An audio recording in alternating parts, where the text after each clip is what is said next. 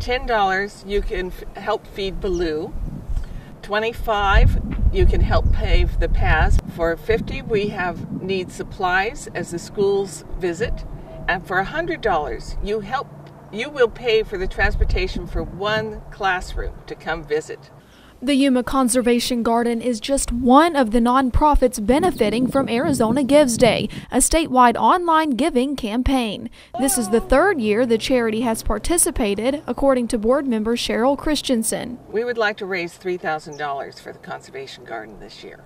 Donors raised more than $1.4 million last year on Gives Day for groups like the Garden. The Alliance of Arizona Nonprofits and the Arizona Grant Makers host the event to boost funding far after the holiday season fades. We need donations year-round. Our operation is year-round. The Yuma Food Bank is also on the list of participating local nonprofits.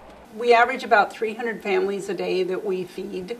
So donations are very important. Community Relations Director Shara Merton encourages donors to contribute after Gives Day. The site is different this year in that it will remain up and it's still viable. So even after this day, you still have an opportunity to donate.